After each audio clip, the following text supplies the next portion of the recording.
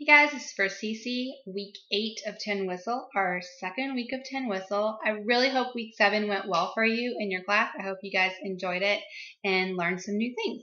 So you could either start off with review of week 1, maybe go over the parts of the Tin Whistle, or you could save that for the end of class, whatever works better for you.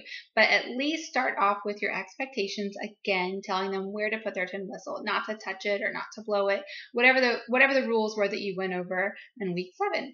And so we're going to jump right in. We are doing dynamics on week 8, and this is just such a fun week. The kids really enjoy doing the loud and the soft voices. So just start off explaining that dynamics are the way that we tell the volume of the music. We can look at a sheet of music and know what the volume should be. We can play a piece of music and know how loud or soft we should play. So our dynamic words are all Italian words, but there are some with some Latin root words. So that could be helpful and fun to talk about in class. So I'll just go ahead and start off on page 92 in our foundations guide. And we are, dynamics week 8 for the naming portion. They want you to go through and introduce each dynamic and then sing the cycle song in that respective dynamic. So if you're on cycle 1, that's Twinkle Twinkle Little Star, cycle 2, Mary Had a Little Lamb, and cycle 3, Yankee Doodle. So get out Twinkle Twinkle Little Star. You can pass it around class if you want. Have everybody, they need this. Most of us have that song memorized. And so you'll start off with the first one, piano, which is named after the instrument, yes, because back then, I mean, the piano was pretty awesome. It could hit those really high notes, those low notes, and it could play loud and soft. So that's where the word comes from, piano. So piano is very soft. It's not very loud at all. So sing your cycle song as a class together, set the tone for that. Just a very soft singing.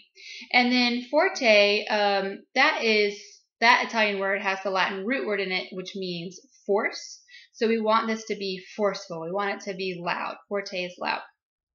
And then pianissimo. So the more of those italic bold P's we put on there, the softer and softer it gets. The same with the little bold italic F's for forte.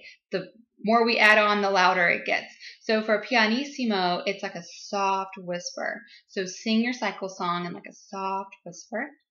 And then we want to go to fortissimo, which means like extremely loud. So they can like yell it, sing it, you know, that's always fun.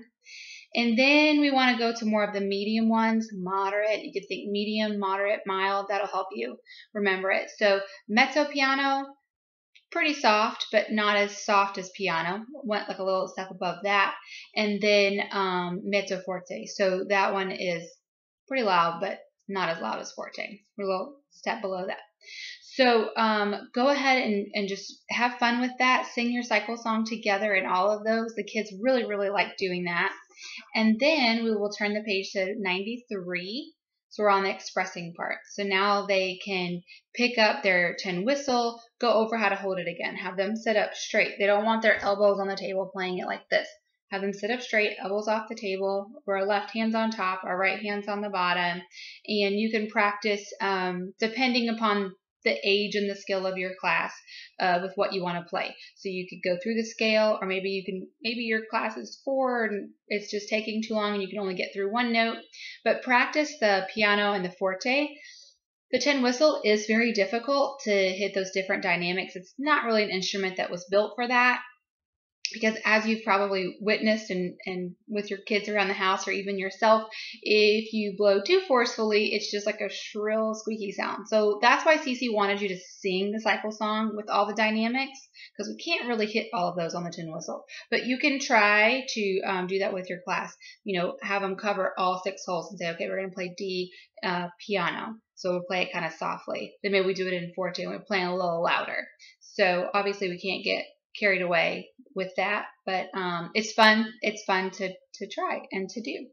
And then the last thing, attending. So you could go a bunch of different ways with this. So I think I'm just gonna have it on my board as I'm discussing these. I'm gonna put them in the right order. So pianissimo will be at the very bottom, and then piano, then mezzo piano, mezzo forte, forte, and then fortissimo at the top.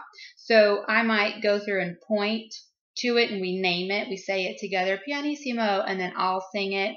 You know, I can demonstrate that. Or I could like point to it and we all do it. So whichever one I point to, we have to sing the cycle song like that. Or maybe I could sing it in a volume without pointing and they have to guess which one it is. So that would be like a really fun way to explore that, play with that, get to know those dynamics a little bit better.